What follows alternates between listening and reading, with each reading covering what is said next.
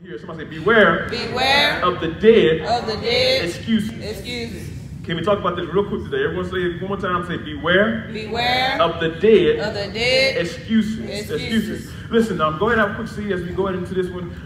Listen, a couple things I want to make note of before I start preaching today. Number one, I promise you, I don't like to lie in the pulpit. I have made a habit doing it in the past, but I promise you, this won't be as long as you think it's going to be. I was praying to God and asking God say, make it simple, make it quick, because I have a message for someone today. The second thing I'll make note of today, not very often do I go into the podium and I'm about to preach a message that God say to me, move to the side, I got this one, just trust me. Every now and then he does it. I can do everything I want to study, and God says, you can do all that, but I have something I want to say, and I'm going to make one more thread note. God has said, I'm coming to speak to a certain someone today, and I feel like there's more than one, about 3 or 4 people that God has set aside this sermon in this series that I was enjoying, to interrupt my series and say, I have a message for someone. I enjoyed Beware of the Dead worship. It was really fun for me to teach that. I enjoyed Beware of the Dead faith. It was a lot of fun last week. Yes. I'm going to enjoy this one, but I didn't look for this one. This one here popped up in the middle of everything, and I was going to preach it, but I didn't know exactly what God was going to do. So can I do what God said do today? Yes, sir. And can you do me a favor? If this message is not for you, can you just be a man in me just so you can get somebody else as a blessing? Amen? Yes, sir. So someone say, beware. Somebody say, beware. This is, I promise you, I've never preached a message I preached messages before that I knew for a fact that God said this is for someone, but not so blatant and so calm and so cool that God knows what he's doing. Somebody say amen. Somebody say, beware of the dead excuses. Now, write the word beware. We all know this so far. You've been with me for a little while in this series. The word beware means be cautious and alert. Be cautious and alert. Be cautious and alert. Anytime you hear the word beware, open up your senses, your 5 senses. Open up your senses and use all of them, because you're going to go into something that you need to pay attention to everything you're about to go through, so you won't come, or so you can come out the other side. Somebody say, beware. The word is dead. Many of y'all, when I said the series, you thought I was going to be dealing with dead people or a spiritual, some type of deadness, but this is not dead in the connotation that you think you're going to be dealing with. This word dead means not working because of fault, or not working due to a fault. Not working due to a fault. You know what I like about this type of deadness? With a little fixing, life can return. Somebody with a little fixing. I'm a technician by nature. I do things called tweaking. A little tweaker. I have a little tweaker. It's a little piece of tool like this that has a little small metal piece on the end, not big enough for a screwdriver, but not small enough for other things. But you make a small tweak, a small adjustment, and look, in one little small tweak, one small adjustment, will make calibration go right back to where it should be. Do anybody feel like in their life every now and then I need a little tweaking? Just a little tweaking. And if I got a little tweaking, if I prayed, listen, I know for a fact I prayed last week and my prayer was hidden. It's like something just a little off this week. Somebody say, something may be dead because of a fault. Listen, that word excuses. Has anybody ever gave an excuse? Moneyhan was my coach. Anybody was coached by Moneyhan? Moneyhan had an old saying, and I love this old saying. I use it now, and people look at me crazy every time I say it. Anybody know what that saying was about excuses that Moneyhan used? He says, excuses is like a butthole. Everybody got one, but nobody want to hear the other ones, or see the other ones, or whatever you put it. Oh, no, that's not what he said. He said, everyone got an excuse like a butthole. Everyone got one, and everyone stinks. That's what he said. Everyone stinks. Somebody say, all excuses. Y'all are not going to talk to me once. Somebody say, all excuses stink. I can't stand when I hear an excuse. It's a pause not to do what you know you're supposed to be doing. Somebody say, get over the excuses. I didn't come to preach about it today. I promise you, God sent me to sit down in the place today and remind me where I come from, because I had a lot of excuses in my life. God said, I want you to use your experience, your reminiscing ability, to remind people that excuses get in my way.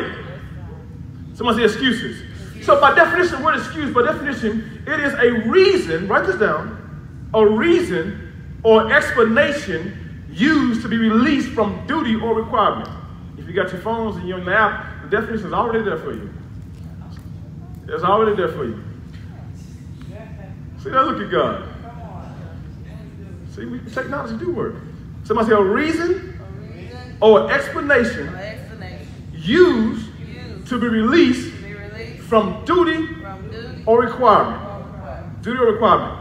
So by definition, Brother Darius, give me this, the summation of this whole definition. Everyone reading from it. Ready? Read. Be cautious and alert when your reason or explanation to be released from a duty or requirement doesn't work anymore due to a fault. Now, how many of y'all been saved for a little while?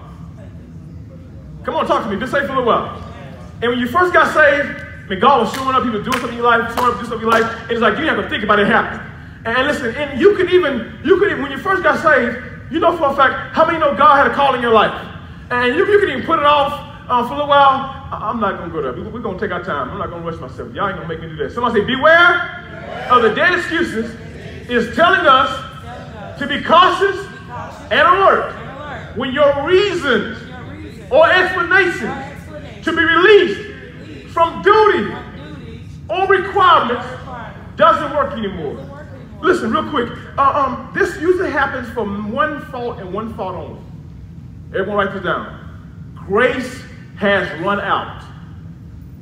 Grace has run out. Usually for one reason and one reason only. Everyone say grace has run out. Now listen, let's look at the word grace real quick by definition.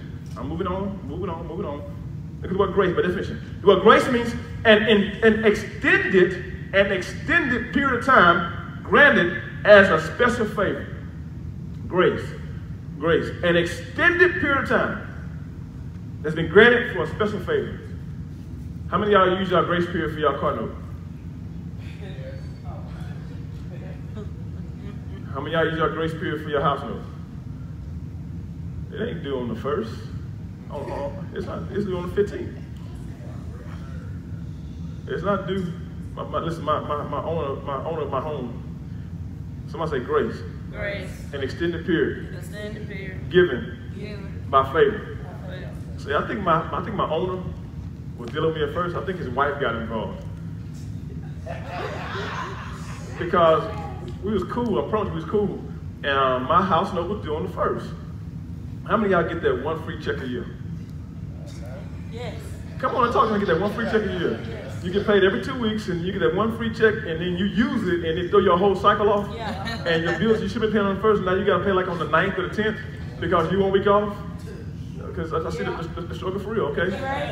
And so I got that one shift, and so my payment was due. I thought on the 5th. I promise I thought it was on the 5th. Well, I just found out it was supposed to be due on the 3rd. No later than the 3rd. On the 1st, no later than the 3rd. I was paying like on the 8th.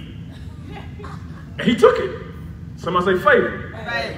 And so he took it. So I went on for 2 years. On the 8th, the 9th, sometime the 10th. He took it. So I renewed my lease with him. I said, hey man, I got some going on. And so we want to go ahead and renew the lease. He says, we can do that. But one thing, you got to start paying your payment for the 3rd. Like, what you mean? I thought it was the 5th. No. I know it's his wife because his wife ain't never met me. Every time he come down to visit me, he said she come, but she never show up. So I think she got a problem with me, but we're going to just deal with it. So now I pay my bill on what? 1st. And not the 1st, 3rd. Because of special favor. Who do that? Who pay the bill on time?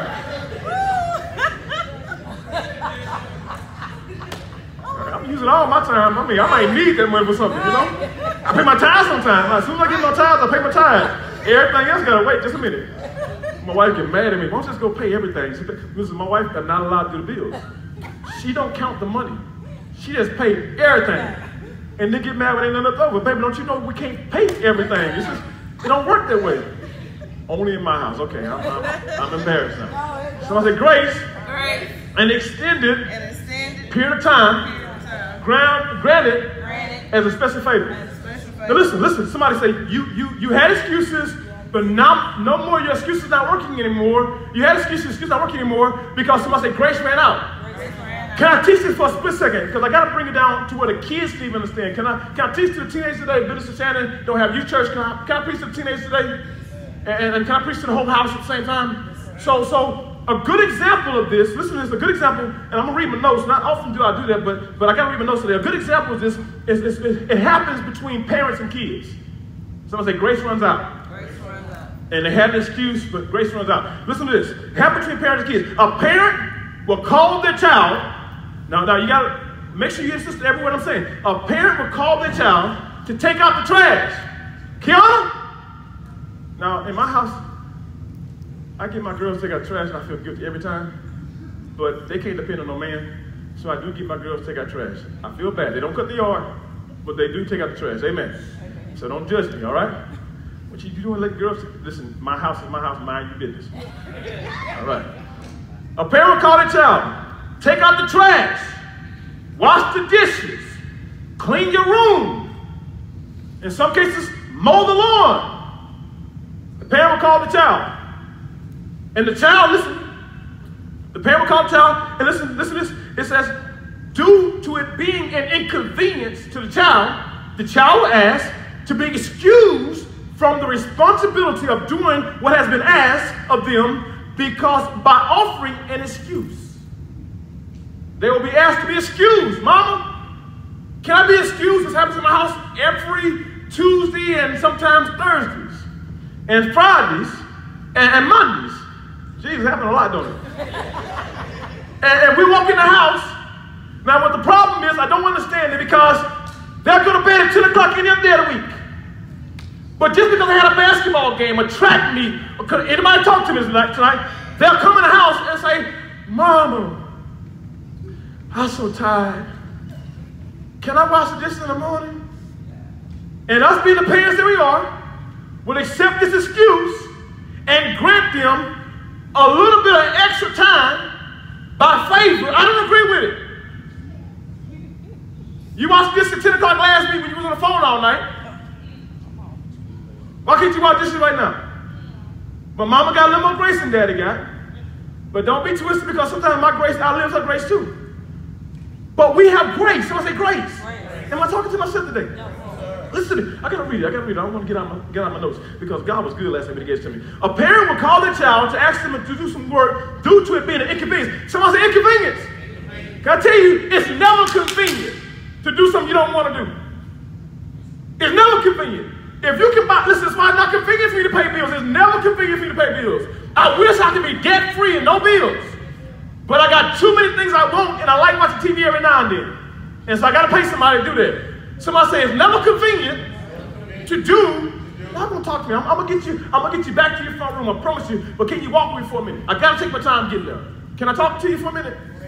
Everybody help me out with something. It's never convenient to do what you don't want to do. So listen. One time. Due to it being an inconvenience, the child will ask to be excused from the responsibility. Can I help you one more time? Somebody say responsibility. You were supposed to do it. This is somebody. How many of y'all got weeks for washing dishes at your house? Is your week to wash dishes in the house? My wife, I can't keep up with it. I promise you I can't. My wife got a system in place. The week that you wash dishes is the week that you ride in the front of the car. You run in the front seat. You ride in the front seat. If you wash dishes, you ride in the front seat. And if you don't wash dishes, you can't ride in the front seat. See, it's petty, ain't it? I know it is. You can't ride in the front seat, but you gotta clean the bathroom up, and you gotta sweep the floors. And Maddie don't have to do none of that, and they get mad because Maddie not doing it, but they don't realize that when they both graduate, Maddie got 6 more years being out by herself. So Maddie not gonna help y'all right now, because y'all gonna bail on her in a minute, and she gotta do it by herself. So I'm trying to look out for Maddie. So Mama's making all the rules, I'm making them exceptions.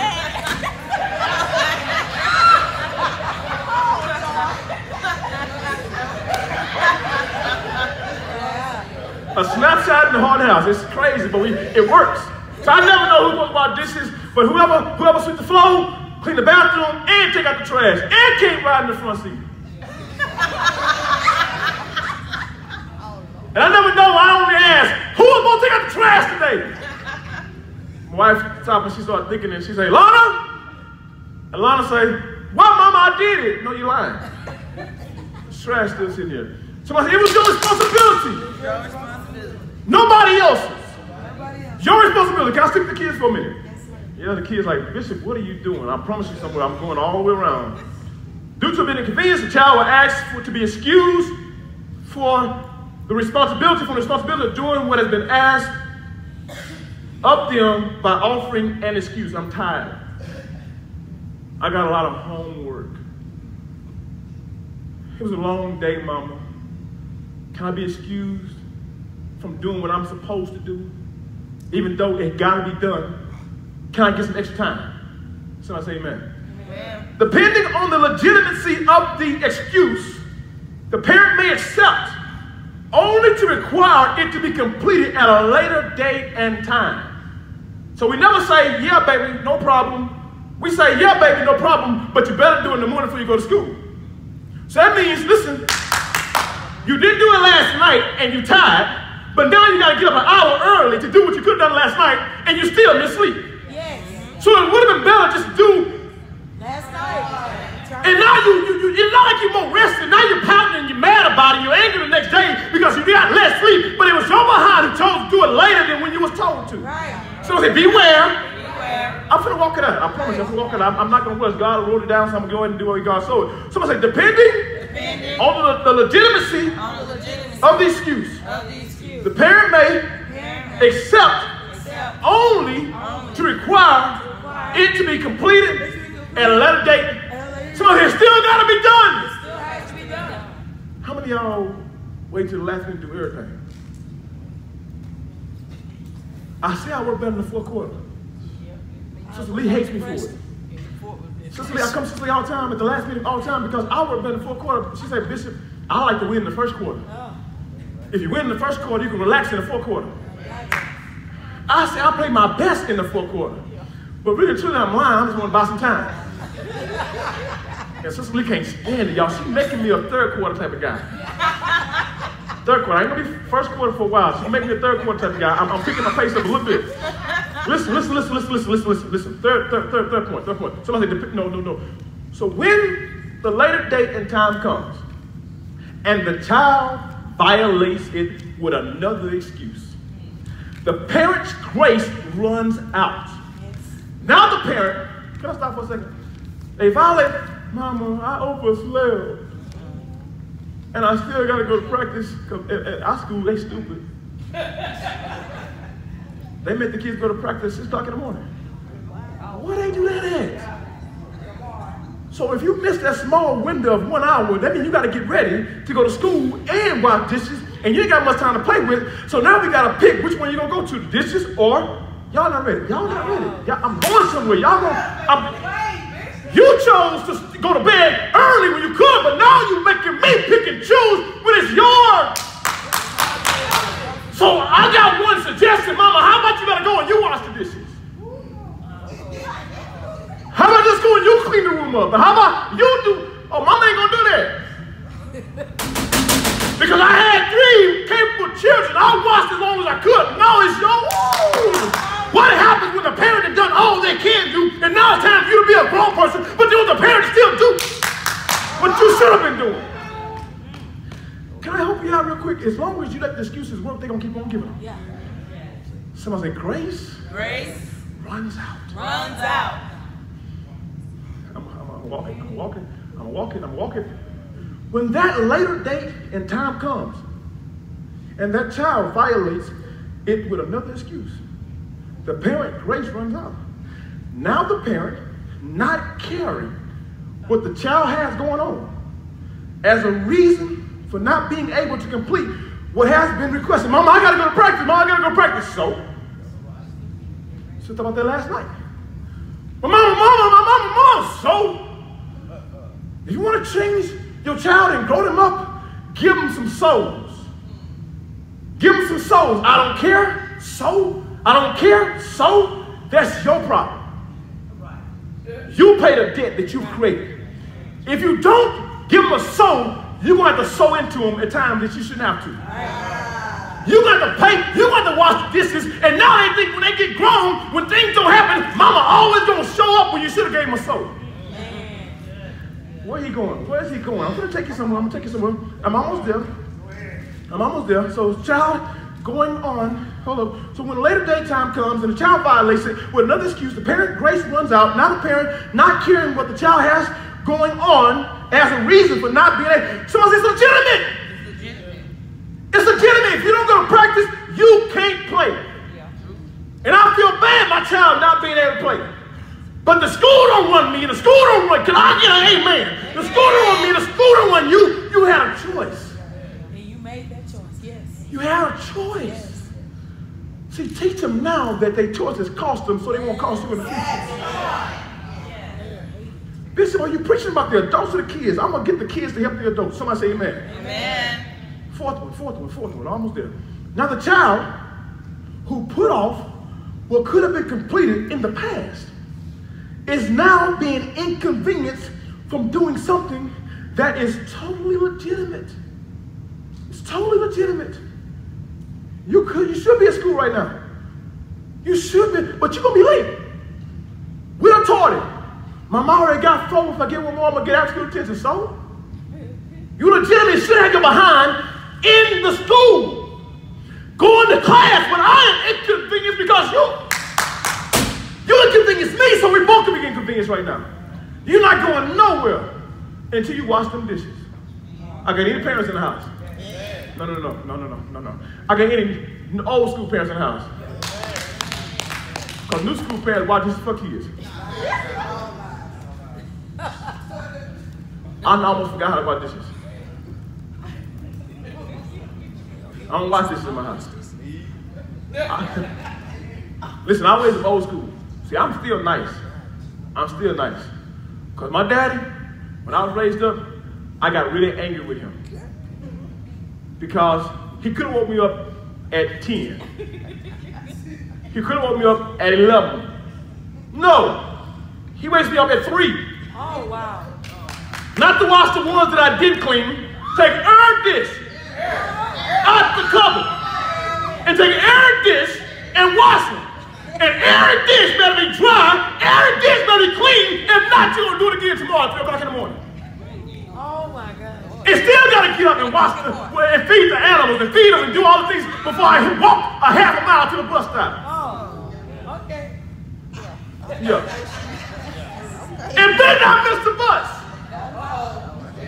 Your behind gonna walk down 222 all the way down to 150 until you bust a right and get to the schoolhouse. Am I lying, Daddy? Now, Mama told me, I don't remember that. That's before you came along, Mom. He was ignorant before you came along, I promise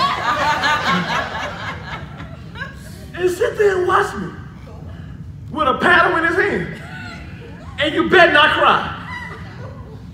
See, y'all don't know. And my kids want to get mad. And when I tell them that they got to watch this, they're going to make the disc make a sound when they hit the cabinet.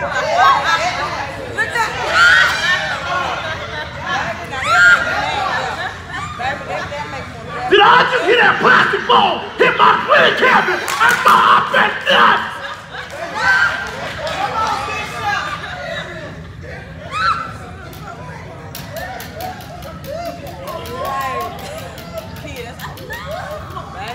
And my the kids look at me like, Bishop, shut up.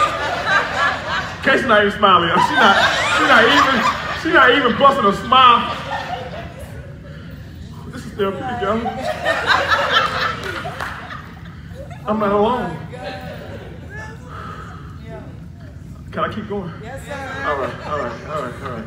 So when that later time comes, and listen, I'm fourth point. Now the child who put off what could have been completed in the past is now being inconvenienced from doing something that is totally legitimate due to the fact that the excuse is no longer working because their grace with their parent has run out. Sorry, sweetheart.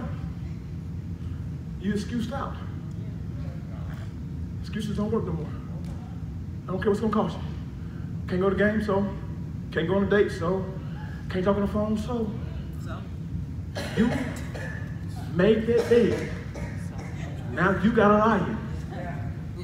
I know it hurt. I know it's inconvenient, but baby, it's gonna hurt me more if I let you get away with this. I need you to get this now, so that I can get benefit from what you get now, and I ain't gotta suffer with you later. Can anybody say amen? Can I go one more step a little further? I'm almost out of here. One more step a little further.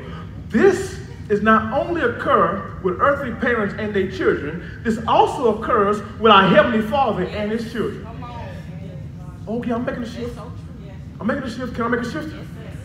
I'm going to say it one time. This not only occurs with earthly parents and their children.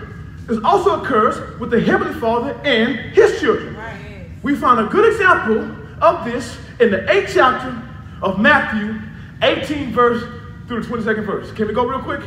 Real quick. And the first thing we find here, you got it, Brother Darius?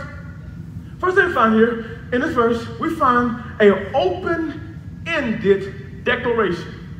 Write that down. If in your phones, the answer to your first blank spot is open-ended. Open-ended. Now go to the second verse. No, say this. Go back. Let me walk through it. Someone say open-ended declaration. The word open-ended means not having fixed limits. Unrestricted or broad.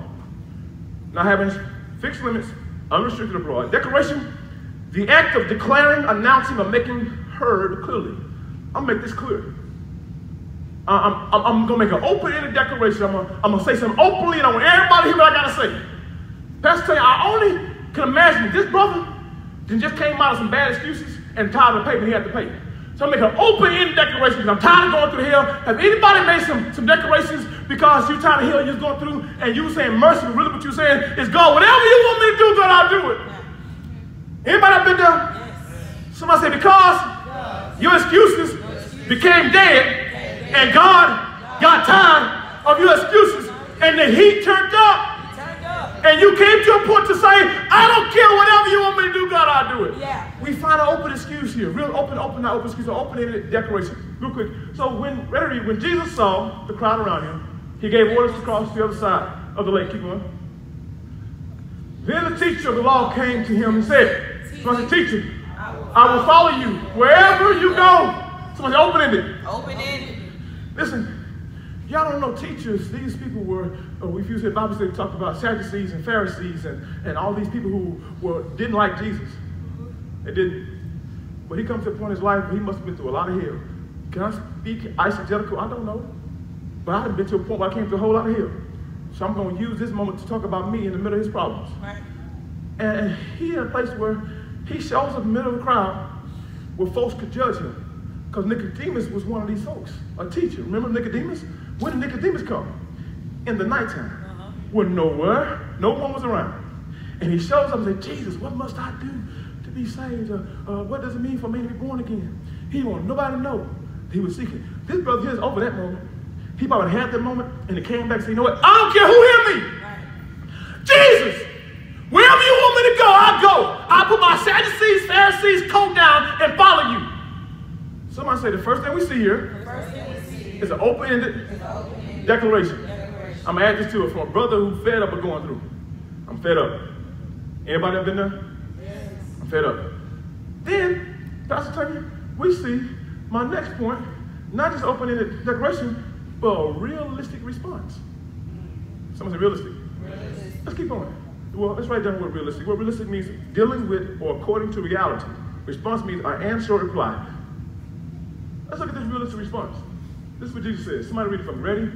Read. Jesus replied. Don't talk real loud. Ready? Read. Jesus replied, foxes have dens and birds have nests, but the Son of Man has no place to lay his head. Is I like your enthusiasm, young man. I like your enthusiasm. I'm going to use you, Elder Trevor. I love your enthusiasm. And Evangelist Dickinson is listening because she just had her first call to wash dishes. She had her first call to clean the house. She had her first call to make sure she cut the yard. Her first call. I'm pretty sure this young man's multiple calls.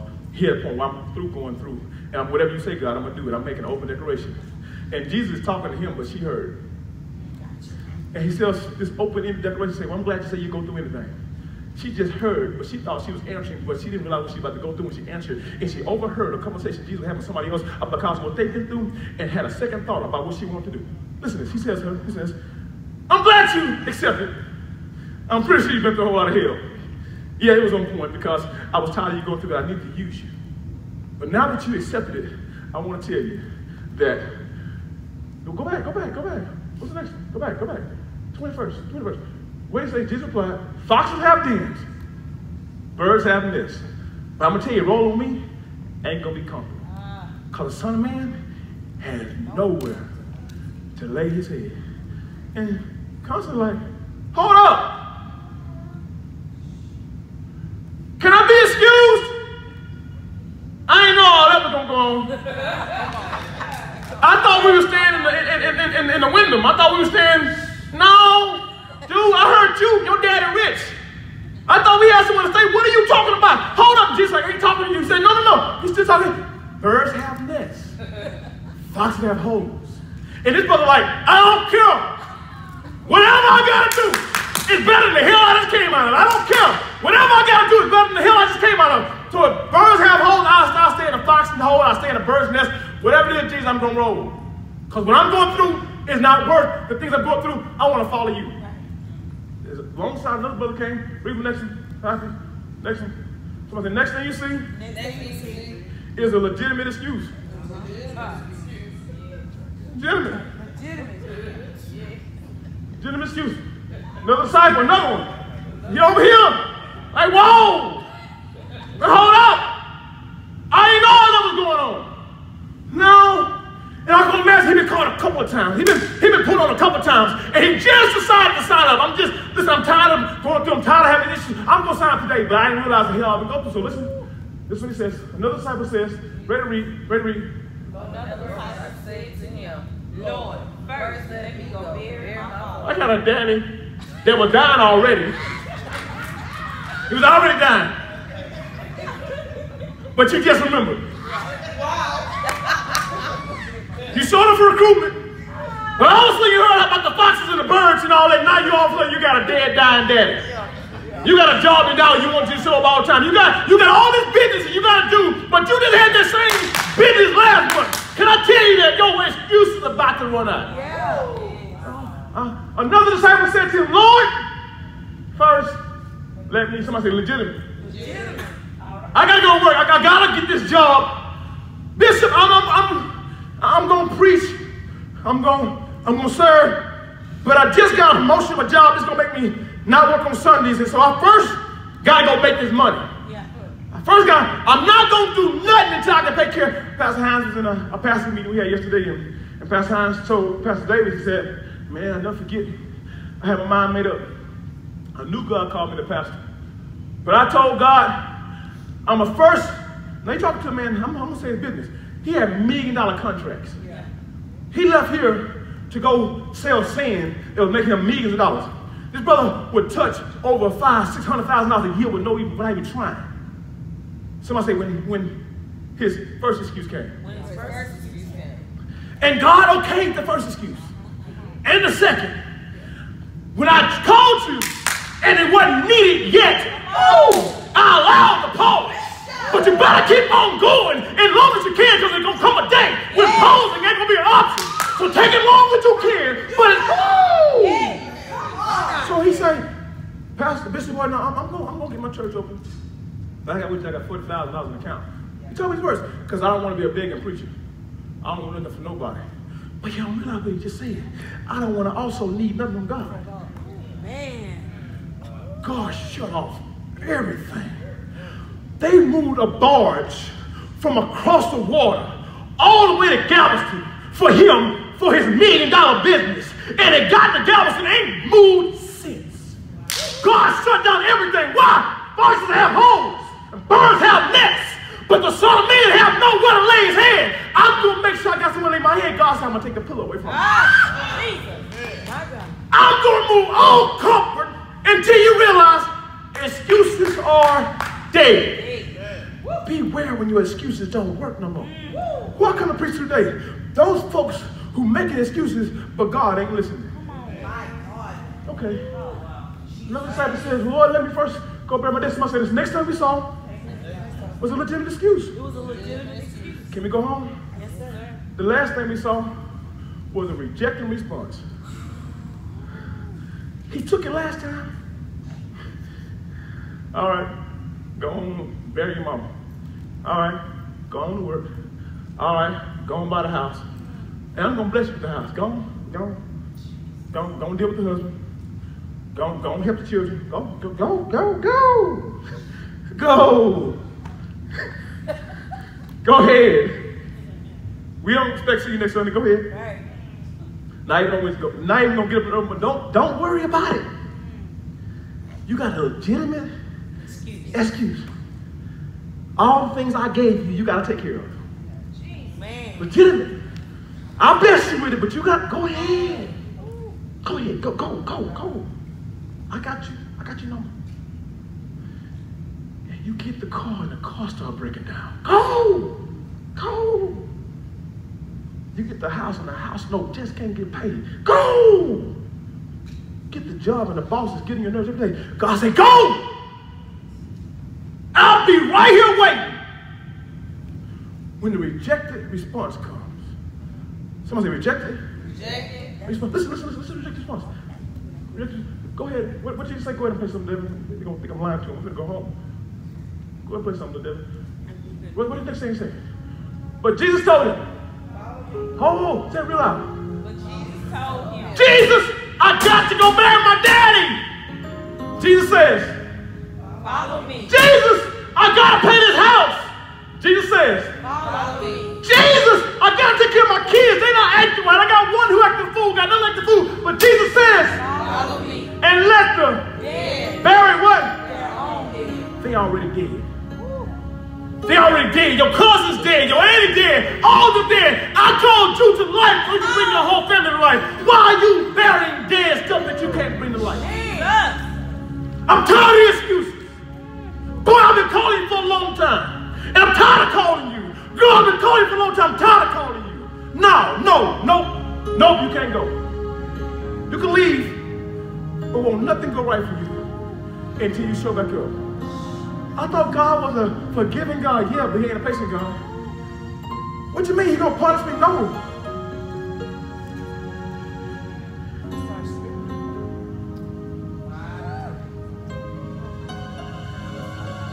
Do without my covering. Your covering was not promised. Just do it. Well, I got folks who need to be saved because of you. What you mean you're not gonna open up new destiny? I got people who need to be saved because of you. What you mean you're not going to start an MDCM because you're trying to make a Bishop Woodard happy? Boy, I got a call for your life. Okay. You want to? Follow me or else. God does not play when he got a call in your life. He is calling you and he expects you to respond. And if you don't, he going to say, go ahead. Do what you got to do. Go. If y'all knew the amount of times that God took his cover off me and I thought I was being a man, I thought I was being a husband, I thought I was being the person I was supposed to, God says, without me, nothing is possible. So, he says, when Jesus told him, follow me, let the dead bury the dead. Like I know, you'll be like this brother over here and say, God, whatever you're doing this season, don't do it without me. Wherever you need, God. I done been there too long to where excuses don't get it no more. So I come here to do one thing and one thing only. To tell you, beware if your excuses are not working. It's maybe because God has moved the cover and not accepting them no more. My daughter, no. When I say no, it's not going to be answered. You can't put off this tonight. No. Watch it. Because the more I give you pause moments, the more you're going to take for granted. So no more. Watch them just until you get home. Take them, because now what I just did, I just granted you rest. And they don't even realize it. Now you can sleep in a little longer. You spend 20 minutes to do something that's now going to give you an extra hour of sleep. Now if you do something right now, listen, can I tell you something? Whenever you don't do it now, you're going to lose some in the future.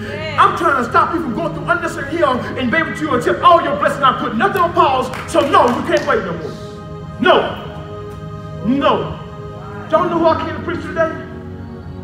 But I come to tell you one thing. If your excuses are not working anymore, and you don't know why, the heat will not stop. God says, I'm sorry, I took your umbrella, and the sun is going to beam on your head.